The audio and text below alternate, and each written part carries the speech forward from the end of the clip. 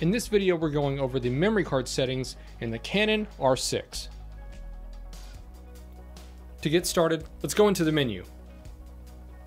Press the menu button, then use the joystick. We're going to move this over to the setup menu, which is the wrench icon. So we're going to keep going to the right here. Till we get to the yellow tab, the wrench icon, which is the setup menu. And then that first one on the top is the record function and card folder selection. Now you see a lot of different options. Before we get into any of those, we're going to go to the bottom. This first one is the record playback function for the stills mode. And the one below that is the record playback mode for video recording. Setting this card position tells the camera where they need to put each type of media, whether it's stills or video files. Now let's go up to the very top where it says stills and video separate.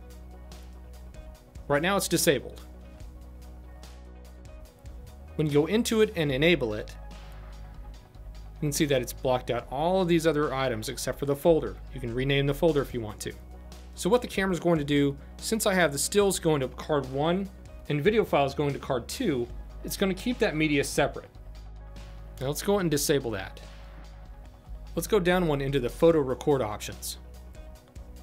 We have a few different options here. By default it was set to standard. We also have auto switch card, record separately, and record to multiple. The standard mode records to the selected card, whether that was 1 or 2.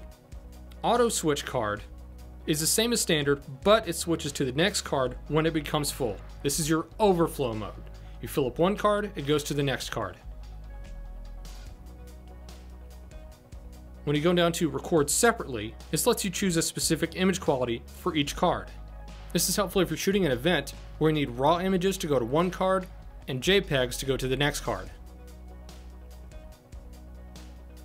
The next one is record to multiple.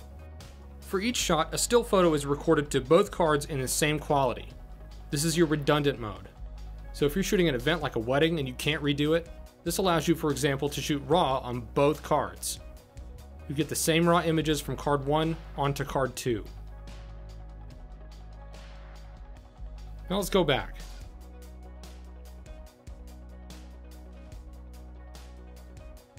Now go down to the video record options. First, it's set to standard. Standard records movies to the selected card. If we go down to auto switch card, again this is your overflow mode, just like we saw on the photo side. When one card gets full, it overflows to the next card.